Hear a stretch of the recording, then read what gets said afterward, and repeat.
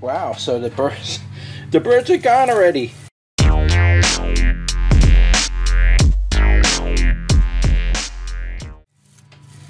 I can't believe it. I walked in here this morning and I caught the last one flying up and trying to get out, and it kind of fell behind some of the plastic over here.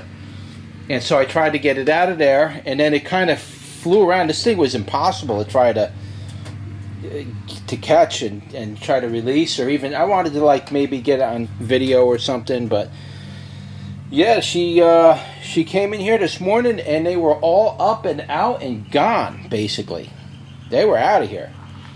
So pretty amazing. I'm a little disappointed that I couldn't get their final flight. I had no idea they were that ready to fly out of the nest that quick.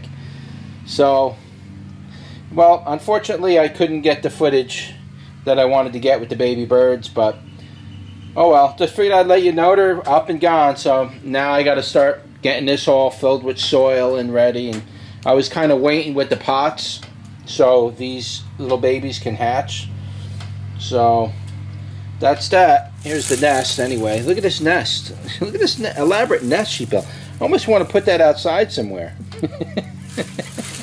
That's amazing. Alright, see you on the next one. Quick update, that's all it was.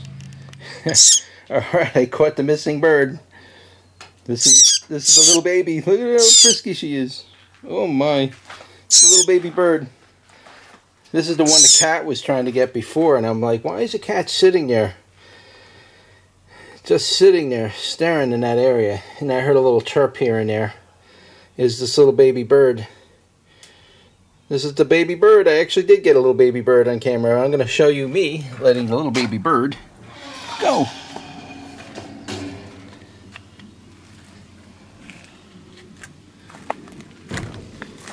Okay, little baby bird.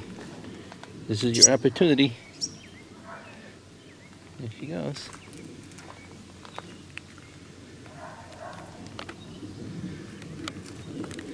There she goes.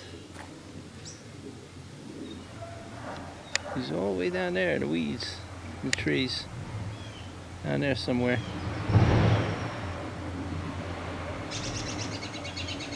Should be able to see her. She's sitting on a branch over there. Maybe like right in that area. Maybe like right back there somewhere. She's there. Alright. So it's not a complete failure. I did manage to get one of the baby birds anyway.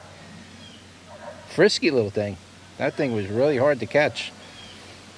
If I didn't catch her, if I didn't go in there and go through the trouble of catching her, either my cat would have got her or she would have just stayed there and died.